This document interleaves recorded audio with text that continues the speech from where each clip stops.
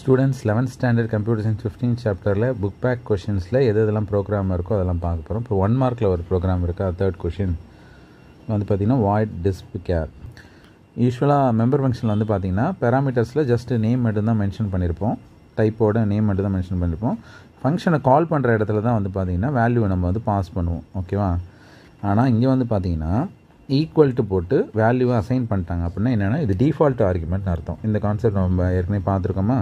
அப்போ வந்து பார்த்தீங்கன்னா நம்ம கால் பண்ணுறப்ப வேல்யூவை சென்ட் பண்ணவே தேவையில்லை. ஓகேவா? ஆட்டோமேட்டிக்காக வந்து பார்த்தீங்கன்னா டிஃபால்ட் ஆர்குமெண்ட் வந்து நம்ம அனுப்பினாலும் அனுப்பாட்டியும் டேரெக்டாகவே எடுத்துக்கும்.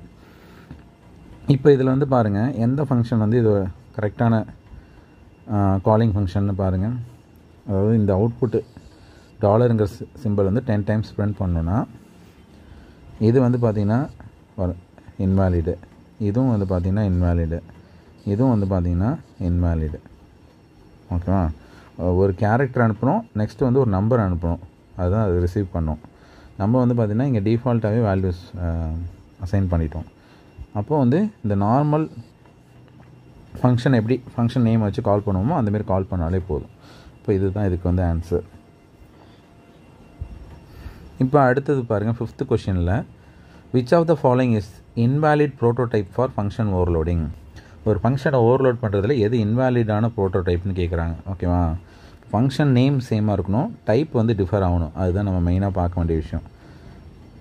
ஓகேவா? இப்போ வந்து இது டைப் வந்து இப்போ ஏ ஆப்ஷனில் டைப் வந்து டிஃபர் ஆகுது. இது இன்டீஜர், இது கேரு, இது வந்து டபுள், இது கேரு. அப்போ டி ஆப்ஷன் பாருங்கள் டபுள் இன்ட்டு. அப்போ எல்லாமே டிஃபர் ஆகுது, இது மட்டும் டிஃபர் ஆகலை. டைப்பும் சேமு, number of ஆர்குமெண்ட்டும் same, single argument தான் இருக்குது. அப்போது இந்த டைப் தான் இன்வாலிட். இப்போ பி தான் ஆன்சர்.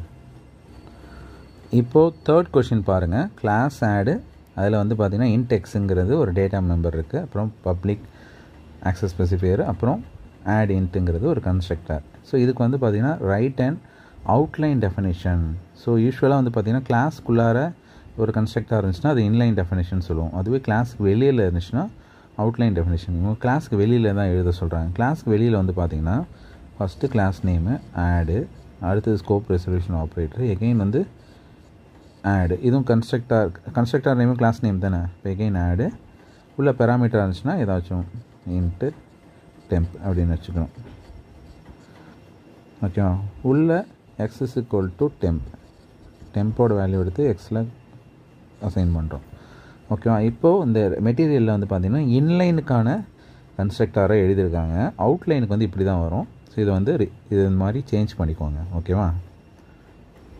இது இந்த மெட்டீரியலும் தப்பாக இருக்குது, சுராக்கிலையும் தப்பாக இருக்குது. ஸோ அவுட்லைன்னாலே வந்து பார்த்திங்கன்னா நம்ம இந்த போல் தான் எழுதி ஆகணும். நெக்ஸ்ட்டு 3 மார்க்கில் 5th கொஷின் பாருங்கள். 2 மார்க்கில் பார்த்தது போலவே அதே மாதிரி கொஷின். இதில் வந்து ரைட் ஏ நான் இன்லைன் டெஃபினேஷன். அதில் அவுட்லைன் டெஃபினேஷன் கேட்டிருந்தாங்கல்ல, அவுட்லைன்னாலே என்னென்னா கிளாஸுக்கு வெளியில் எழுதுறதுன்னு சொல்லியிருந்தேன். ஓகேவா? இப்போ அவுட்லைனாலும் சரி நான் இன்லைனாலும் சேம் மீனிங் தான். நான் இன்லைனாலும் கிளாஸுக்கு வெளியில் எழுதுகிற டெஃபினேஷன் தான். ஓகேங்களா? இது வந்து பார்த்திங்கன்னா இந்த கோடிங் அப்படியே வந்து கொஷின்லேயே இருக்குது, அது அப்படியே எடுத்து எழுதிக்கோங்க. அதுக்கப்புறம் வந்து கிளாஸை க்ளோஸ் பண்ணிவிட்டு இப்போ அவுட்லைன் டெஃபினேஷனாலே கிளாஸுக்கு வெளியில் எழுதணுமா. இப்போது சேல், இது class name, scope resolution operator, again வந்து கன்ஸ்ட்ரக்டார் பேரும் கிளாஸ் நேம் தான் எழுதணுமா. இப்போ வந்து பார்த்திங்கன்னா இப்போ கொஷின்லேயே வந்து பார்த்திங்கன்னா இந்த டைப் வந்து காப்பி கன்ஸ்ட்ரக்டார். ஓகேவா? அப்போ இதுலேயும் வந்து பார்த்திங்கன்னா ரிட்டன் டைப் வந்து கிளாஸ் நேம்லேயே தான் இருக்கும். ஸோ இது வந்து ரெஃபரன்ஸ் ஆப்ஜெக்ட். இப்போது இந்த s.cost எடுத்து இங்கே நம்ம டேட்டா மெம்பரில் இருக்க காஸ்ட்டில் ஸ்டோர் பண்ணுறோம். அதே போல் டிஸ்கவுண்ட்டையும் எடுத்து ஸ்டோர் பண்ணுறோம். ஓகேவா? ஸோ இவ்வளோ தான் கோடிங். 5 மார்க்கில் 2nd கொஷின் பாருங்கள். Answer the question 1 to 5 after going through the following class. இந்த கீழே இருக்கிற ப்ரோக்ராமுக்கு ஏற்ற மாதிரி கொஷின் கொடுத்துருக்காங்க. அதை வந்து நம்ம ஃபுல்லாக ஃபஸ்ட்டு ரீட் அவுட் பண்ணிவிட்டு அந்த கொஷினை படிச்சுட்டு அப்புறம் ஆன்சர் பண்ண வேண்டியதான். ஓகேவா? இந்த கொஷினில் பாருங்கள், புக்குன்னு ஒரு கிளாஸ் இருக்குது. அதில் வந்து டேட்டா மெம்பரில் வந்து பார்த்தீங்கன்னா புக் கோடு, புக் நேமு, ஃபீஸு. ஓகேவா? 3 இருக்குது. ஸோ புக் கோடு வந்து இன்டீஜர் டைப்பு, புக் நேம் வந்து கேரக்டர் அரே, ஃபீஸ் வந்து ஃப்ளோட்டு. நெக்ஸ்ட் வந்து பப்ளிக்குங்கிறது ஆக்சஸ் ஸ்பெசிஃபையரா. ஸோ இது வந்து பாருங்கள், இது வந்து கன்ஸ்ட்ரக்டாரு, இதை ஃபங்க்ஷன் 1ன்னு சொல்கிறாங்க. ஸோ அதில் 1000ங்கிற வேல்யூவை ஃபீஸில் அசைன் பண்ணுறாங்க, 1ங்கிற வேல்யூவை புக் கோடில் அசைன் பண்ணுறாங்க, C++ங்கிற வேல்யூவை புக் நேமில் அசைன் பண்ணுறாங்க. அதாவது STR copy string copy function மூலிமா அதை வந்து யூஸ் பண்ணுறாங்க. நெக்ஸ்ட்டு வந்து பார்த்திங்கன்னா வாய்ட் டிஸ்பிளேன்னு ஒரு ஃபங்க்ஷன் இருக்குது. அதை வந்து ஃபங்க்ஷன் 2ன்னு சொல்கிறாங்க. அதுக்குள்ளார வந்து பார்த்திங்கன்னா எல்லாத்தையும் பிரிண்ட் பண்ணுறாங்க, புக் கோடு, புக் நேமு, ஃபீஸு. அடுத்தது ஃபங்க்ஷன் 3ங்கிறது வந்து பார்த்திங்கன்னா டில்டு சிம்பிள் இருக்குது. அப்போ இது வந்து டிஸ்ட்ரக்டாரில் end of the book object அப்படிங்கிறத பிரிண்ட் பண்ணுறாங்க. அப்புறம் ஃபங்க்ஷன் 4ன்னு ஒன்று இருக்குது. அதில் பார்த்தீங்கன்னா பெராமீட்டரிஸ்டிக் கன்ஸ்ட்ரக்டார் இருக்குது. இப்போ வந்து நம்ம கோடிங்கை நல்லா ரீட் பண்ணிட்டோம். எது வந்து மெம்பர் ஃபங்க்ஷன், எது வந்து கன்ஸ்ட்ரக்டர், டிஸ்ட்ரக்டர் எல்லாமே பார்த்துட்டோம். இப்போ கீழே இருக்க கொஷினை ரீட் பண்ணிட்டு ஆன்சர் பண்ணுவோம். இந்த above program what are function 1 and function 4 combine together referred as. ஓகேவா, ஃபங்க்ஷன் 1ஐயும் ஃபங்க்ஷன் 4ஐயும் என்னென்னு ரெஃபர் பண்ணுவோன்னு கேட்குறாங்க. இது வந்து உங்களுக்கு தெரியும் டிஃபால்ட் கன்ஸ்ட்ரக்டர், இது வந்து பெராமீட்டரைஸ்டு கன்ஸ்ட்ரக்டர். காமனாக வந்து இதை என்னென்னு சொல்லுவோம்னா கன்ஸ்ட்ரக்டார்னு சொல்லுவோம். ஓகேவா, இதுதான் ஃபஸ்ட்டு கொஷனுக்கு ஆன்சர். செகண்ட் கொஷின் பாருங்கள். Which concept is illustrated by function 3? When is this function called R இன்வோக்டு? So function 3 வந்து கான்செப்ட் என்னன்னு கேட்டிருக்காங்க. அப்புறம் இது எப்போ வந்து கால் ஆகும்னு கேட்டிருக்காங்க. ஃபங்க்ஷன் 3 பாருங்கள், இது வந்து டில்டு சிம்பிள் இருக்கா, இது வந்து டிஸ்ட்ரக்டார் வந்து பார்த்திங்கன்னா ஆட்டோமேட்டிக்காகவே இன்வோக் ஆகும். நம்ம க்ரியேட் பண்ண ஆப்ஜெக்ட் வந்து ஸ்கோப்பை விட்டு வெளில போச்சுன்னா இது ஆட்டோமேட்டிக்காகவே இன்வோக் ஆகும். ஓகேவா, அதை வந்து சொல்லிடணும். ஃபங்க்ஷன் 3னா ஃபஸ்ட்டு என்னென்னு சொல்லிடணும். Function 3 is destructor. அடுத்தது destructor get executed when the object goes out of scope. Object வந்து ஸ்கோப்பை விட்டு வெளில வந்துச்சுன்னா டிஸ்ட்ரக்டார் ஆட்டோமேட்டிக்காக எக்ஸிக்யூட் ஆகும் அப்படிங்கிறத ஒரு லைனாக சொல்லிடணும். இப்போ தேர்ட் கொஷின் பாருங்கள். What is the use of function 3? So டிஸ்ட்ரக்டரோட use, purpose எல்லாமே நம்ம வந்து தியரியிலே படிச்சிருக்கோம். அதே விஷயத்தை தான் இங்கே எழுத போகிறோம். To remove the memory space of an object which was allocated by the constructor at the time of creating an object. So இதுக்கு அர்த்தம் என்ன? நம்ம ஆப்ஜெக்ட் கிரியேட் பண்ணும்போது வந்து பார்த்திங்கன்னா கன்ஸ்ட்ரக்டரில் வந்து மெமரி ஸ்பேஸ் வந்து அலோகேட் ஆகிருக்கும். அந்த மெமரி ஸ்பேஸை ஃப்ரீ பண்ணி விட்டுறதுக்கு இந்த டிஸ்ட்ரக்டர் வந்து ஆட்டோமேட்டிக்காக ஸ்கோப்பை விட்டு வெளில வந்ததுமே மெமரி ஸ்பேஸை ஃப்ரீ பண்ணி விட்டுரும். ஓகேவா, ஸோ இதுதான் இதோட ஒர்க்கு அப்படிங்கிறத நம்ம சொல்லிடணும். நெக்ஸ்ட்டு வந்து பார்த்திங்கன்னா ஃபோர்த்து கொஷின் வந்து ஃபங்க்ஷன் 1 புக்கு. ஸோ நெக்ஸ்ட் வந்து ஃபோர்த்து கொஷின் பார்த்தீங்கன்னா right the statement in main to invoke function and function 2. Function 1ஐயும் function 2ஐயும் மெயின்லேருந்து invoke பண்ணோன்னா என்ன ஸ்டேட்மெண்ட் எழுதணும் அப்படின்னு கேட்டிருக்காங்க. கிளாஸ் நேமுக்கு ஒரு ஆப்ஜெக்ட் க்ரியேட் பண்ணணும். ஓகேவா, இப்போ வந்து பார்த்திங்கன்னா புக்குக்கு பின்னு க்ரியேட் பண்ணால் ஆட்டோமேட்டிக்காக டிஃபால்ட் கன்ஸ்ட்ரக்டர் வந்து ஒர்க் ஆகும். ஓகேவா, இதுதான் ஃபங்க்ஷன் 1. ஆனால் இந்த இடத்துல வந்து பார்த்திங்கன்னா வெறும் புக்குன்னு சொல்லியிருக்காங்க. நம்ம வந்து பார்த்திங்கன்னா புக்குக்கு ஆப்ஜெக்ட் பின்னு க்ரியேட் பண்ணால் ஆட்டோமேட்டிக்காகவே ஃபங்க்ஷன் 1 இன்வோக் ஆகிடும். நெக்ஸ்ட்டு வந்து பார்த்திங்கன்னா ஃபங்க்ஷன் 2 எப்படி இன்வோக் பண்ணோன்னா டிஸ்பிளே. அப்போது நம்ம மெயின் பிளாக்லேருந்து க்ரியேட் பண்ணுறோன்னா ஒரு ஆப்ஜெக்ட் க்ரியேட் பண்ணுவோம். அப்போ ஆப்ஜெக்ட் வந்து b.display அப்படின்னு சொல்லிவிட்டு ஒரு ஃப்ளோட் வேல்யூவை நம்ம பாஸ் பண்ணோம் ஆர்குமெண்ட்டாக. இப்போ 3.14f. ஓகேவா, ஸோ இப்படி தான் வந்து பார்த்திங்கன்னா செகண்ட் ஃபங்க்ஷன் இன்வோக் பண்ணோம். பட் ஆனால் இவங்க வந்து டைரெக்டாக வந்து ஃப்ளோட்டு சிலாம் ஃபங்க்ஷனை டிஃபைன் பண்ணுற மாதிரி எழுதியிருக்காங்க. ஸோ இது வந்து கொஞ்சம் ராங்காக இருக்குது. ஸோ இது மாதிரி வந்து நீங்கள் எழுதிக்கோங்க. இப்போ ஃபிஃப்த்து கொஷனில் என்ன கேட்டிருக்காங்கன்னா right the definition for function 4ன்னு கேட்டிருக்கான். அப்போ வந்து பார்த்திங்கன்னா ஃபங்க்ஷன் 4ங்கிறது ஒரு பெராமீட்டரைஸ் கன்ஸ்ட்ரக்டர். அதுக்குள்ளார கோடிங் எதுவுமே இல்லை. அதுக்கு என்ன கோடிங் நம்ம டிஃபைன் பண்ணுங்கிறது தான் கொஷினாக கேட்டிருக்கான். நம்ம வந்து பார்த்திங்கன்னா இப்போ டேட்டா மெம்பரில் புக் கோடு, புக் நேம், ஃபீஸ்ன்னு சொல்லிட்டு 3 டேட்டா மெம்பர்ஸ் இருக்குது. அப்போ நம்ம இங்கே ரிசீவ் பண்ணுற வேல்யூவை டேட்டா மெம்பரில் அசைன் பண்ணிக்கணும். ஓகேவா, அப்போது இதுவும் வந்து பார்த்திங்கன்னா ஆன்சர் கொஞ்சம் ராங்காக இருக்குது. நான் சொல்கிற மாதிரி எழுதிக்கோங்க. இப்போது புக் கோடில் வந்து பார்த்திங்கன்னா எஸ்சியோட வேல்யூவை அசைன் பண்ணிடுறோம்.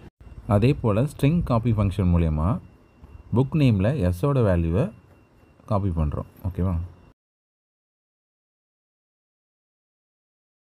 அடுத்தது ஃபீஸ் வந்து பார்த்திங்கன்னா எஃபோட வேல்யூ எடுத்து ஃபீஸில் அசைன் பண்ணும்.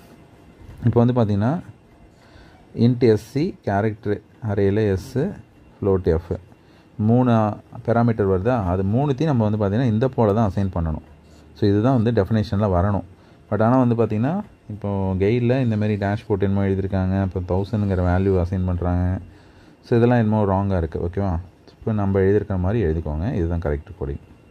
இப்போ தேர்ட் 5 மார்க் போகும். Right the output of the following program. இந்தமாரி வெறும் அவுட்புட்லாம் கேட்டால் ப்ரோக்ராமை நல்லா ரீட் பண்ணிவிட்டு ஜஸ்ட்டு எங்கெங்கெல்லாம் வந்து சிஅவுட் ஸ்டேட்மெண்ட் இருக்குன்னு பாருங்கள், எங்கெங்கெல்லாம் கன்ஸ்ட்ரக்டர் இன்வோக் ஆகுது அதெல்லாம் பாருங்கள், ஃபங்க்ஷன் எங்கே கால் ஆகுதுன்னு அதெல்லாம் செக் பண்ணுங்கள். ஈஸியாக அதில் வந்து ஸ்கோர் பண்ணிடலாம் மார்க் வந்து. இப்போ வந்து பாருங்கள், ஃபஸ்ட்டு வந்து இந்த ப்ரோக்ராமில் என்ன இருக்குது, செமினாருங்கிற ஒரு கிளாஸ் இருக்குது. ஓகேவா, அதில் டேட்டா மெம்பர் டைம் இருக்குது. செமினாருங்கிறது கன்ஸ்ட்ரக்டாரு, லெக்சருங்கிறது ஒரு மெம்பர் ஃபங்க்ஷனு. இது செமினார் இன்ட்டு டூரேஷன் இருக்கா, இது வந்து பெராமீட்டரிஸ்ட் கன்ஸ்ட்ரக்டாரு, இது காப்பி கன்ஸ்ட்ரக்டாரு, இது டிஸ்ட்ரக்டாரு. ஓகேவா, ஸோ இது எல்லாமே ஃபஸ்ட்டு என்னென்ன இருக்குதுன்னு ஃபஸ்ட்டு ரீட் பண்ணி வச்சுக்கோங்க. ஓகேவா, இப்போ வந்து பார்த்திங்கன்னா மெயின் பிளாக்கில் என்ன பண்ணுறாங்க, செமினாருங்கிற கிளாஸுக்கு 3 ஆப்ஜெக்ட் க்ரியேட் பண்ணுறாங்க. ஃபஸ்ட்டு ஒன் வந்து டிஃபால்ட் கன்ஸ்ட்ரக்டாக ஒர்க் ஆகும், செகண்ட் ஒன் வந்து பேராமீட்டர்ஸ் கன்ஸ்ட்ரக்டாக இருக்கும், தேர்ட் ஆப்ஜெக்ட் வந்து பார்த்திங்கன்னா காப்பி கன்ஸ்ட்ரக்டாக இருக்கும். இப்போது ஆப்ஜெக்ட் 1 வச்சு லெக்சருங்கிற ஃபங்க்ஷனை கால் பண்ணுறாங்க. ஓகேவா, இப்போ வந்து பாருங்கள், ஃபஸ்ட்டு S1ங்கிற ஆப்ஜெக்ட் வந்து க்ரியேட் ஆனதும் எது ஒர்க் ஆகும்னா டிஃபால்ட் கன்ஸ்ட்ரக்டாக ஒர்க் ஆகும். அதில் வந்து பார்த்திங்கன்னா 30ங்கிற வேல்யூ வந்து டைமுங்கிற வேரியபிளுக்கு டேட்டா மெம்பருக்கு அசைன் பண்ணுறோம். ஓகேவா, அசைன் பண்ண பிறகு கீழே என்ன ஸ்டேட்மெண்ட் இருக்குன்னு பாருங்கள், சிஅவுட்டில் செமினார் ஸ்டார்ட்ஸ் நவ். அப்போ அவுட்புட்டில் இது தான் ஃபஸ்ட்டு வரும், செமினார் ஸ்டார்ட்ஸ் நவ்ங்கிறது தான் ஃபஸ்ட்டு டிஸ்பிளே ஆகும். டிஸ்பிளே பண்ணி முடித்த பிறகு இப்போ ஆப்ஜெக்ட் 2 க்ரியேட் பண்ணுறோம், அதில் 2ங்கிற வேல்யூவை பாஸ் பண்ணுறோம். இப்போ இது வந்து பார்த்திங்கன்னா இந்த டூரேஷனுங்கிற பேராமீட்டரில் போயிட்டு இந்த டூரேஷன் எடுத்து நம்ம டைமுங்கிற டேட்டா மெம்பரில் ஸ்டோர் பண்ணுறோம். ஸ்டோர் பண்ண பிறகு எகெயின் வந்து பார்த்திங்கன்னா கீழே ஒரு சிஅவுட் ஸ்டேட்மெண்ட் இருக்குது, இதில் வந்து வெல்கம் டு செமினார் இருக்குது. அப்போது செகண்ட் வந்து இந்த லைன் தான் பிரிண்ட் ஆகும். ஓகேவா, திரும்ப வந்து பார்த்திங்கன்னா மெயின் பிளாக்கில் தேர்ட் ஆப்ஜெக்ட் க்ரியேட் ஆகுது. அப்போது S3 ஆப்ஜெக்ட் க்ரியேட் பண்ணிவிட்டு அதில் S2வை ரெஃபரன்ஸாக பாஸ் பண்ணுறோம். அது வந்து பார்த்திங்கன்னா இங்கே ஸ்டோர் ஆகும். ஓகேவா, இப்போவும் வந்து பார்த்திங்கன்னா ஏற்கனவே வந்து S2வில் வந்து பேராமீட்டர் என்ன பாஸ் பண்ணோம் 2, அந்த 2 தான் வந்து பார்த்திங்கன்னா இந்த Dயில் ரெஃபரன்ஸாக இருக்கும். அந்த 2 எடுத்து எகெயின் டைமில் வந்து ஸ்டோர் பண்ணுறோம். இதுக்கு கீழே வந்து பார்த்திங்கன்னா ஒரு சிஅவுட் ஸ்டேட்மெண்ட் இருக்குது. என்ன இருக்குது, recap of previous seminar content. அப்போது தேர்ட் லைனாக இந்த லைன் தான் பிரிண்ட் ஆகும். ஓகேவா, இப்போ 3 கன்ஸ்ட்ரக்டாரும் பிரிண்ட் ஆகிடுச்சு. இப்போ கீழே வந்து பார்த்திங்கன்னா S1.lecture. ஸோ லெக்சர்னு ஒரு மெம்பர் ஃபங்க்ஷன் இந்த இடத்துல இருக்கா, அந்த ஃபங்க்ஷனை ஆப்ஜெக்ட் 1 வச்சு இன்வோக் பண்ணுறோம். அப்போது lectures in the seminar on அப்படிங்கிறது 4th லைனாக பிரிண்ட் ஆகும். இது ஃபஸ்ட்டு, இது செகண்டு, இது தேர்டு, இது 4th லைனாக இது பிரிண்ட் ஆகும்.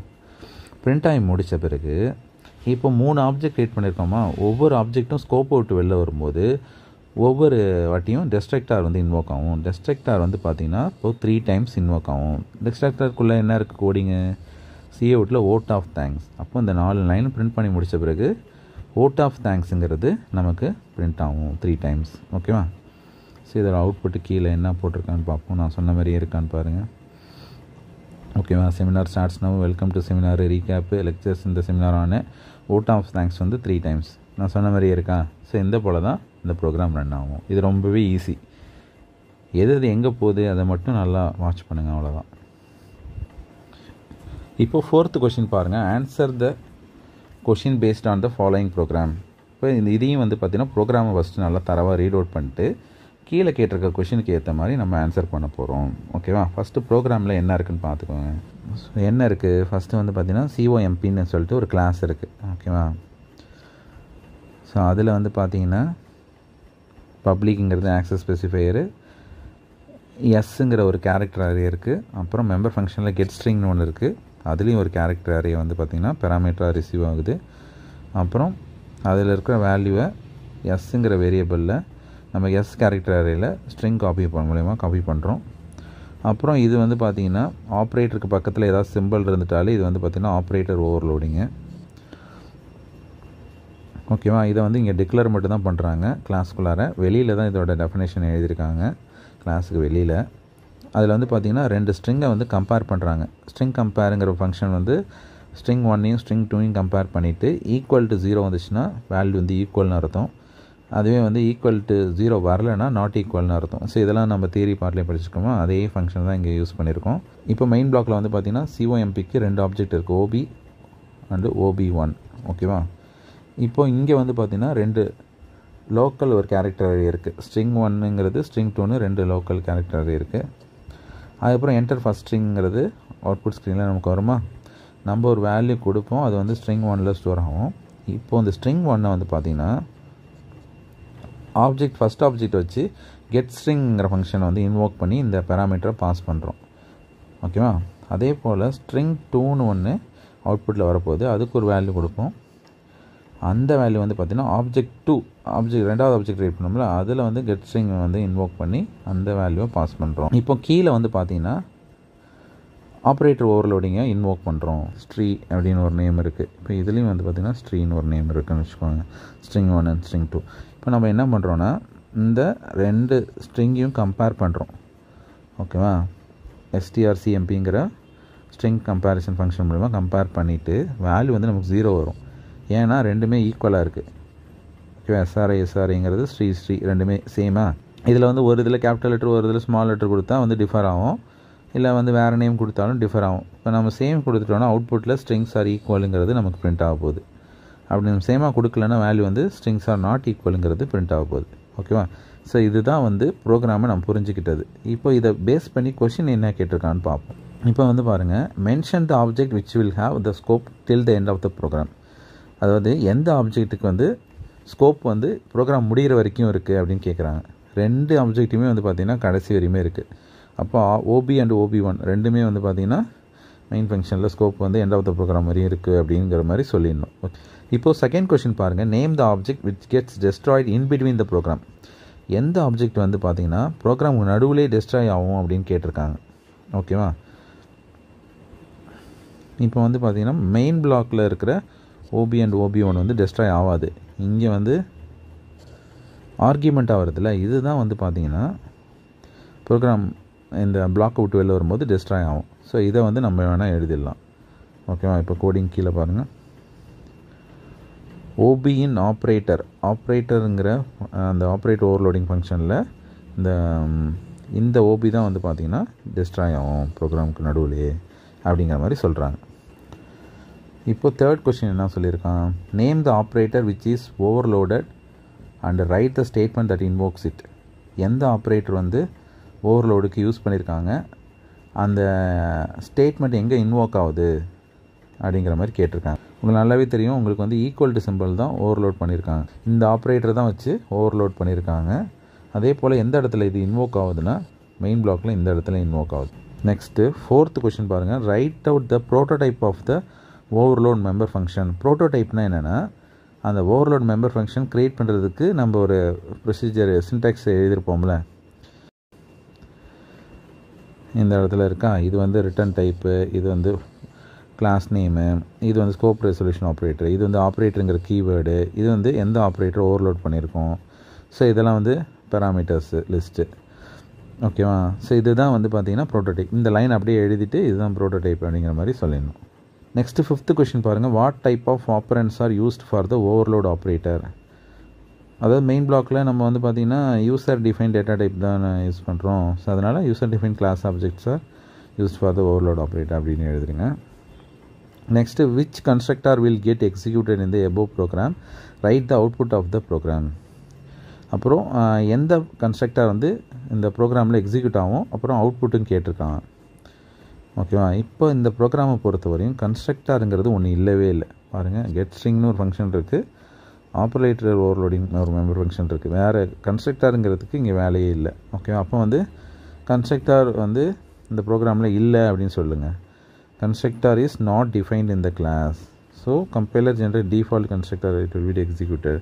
ஸோ கன்ஸ்ட்ரக்டர் இல்லைன்னா டிஃபால்ட் கன்ஸ்ட்ரக்டரே கம்பைலர் ஆட்டோமேட்டிக்காக எடுத்துக்கும் அப்படிங்கிற விஷயத்த சொல்லிடணும். அதே போல் அவுட்புட்டில் இப்போ நான் சொல்லியிருந்தேன் கொஞ்சம் நேரத்துக்கு முன்னே, என்டர் ஃபஸ்ட் ஸ்ட்ரிங் கேட்கும், நம்ம ஒரு வேல்யூ கொடுப்போம், அடுத்து செகண்ட் ஸ்ட்ரிங் கேட்போம், ஒரு வேல்யூ கொடுப்போம், ஸ்ட்ரிங்ஸ் ஆர் ஈக்குவல்னு பிரிண்ட் ஆகும். அதுவே வந்து பார்த்திங்கன்னா நம்ம வேறு ஸ்ட்ரிங் மாற்றி கொடுத்தா ஸ்ட்ரிங்ஸ் ஆர் நாட் ஈக்குவல் அப்படிங்கிற மாதிரி வரப்போகுது.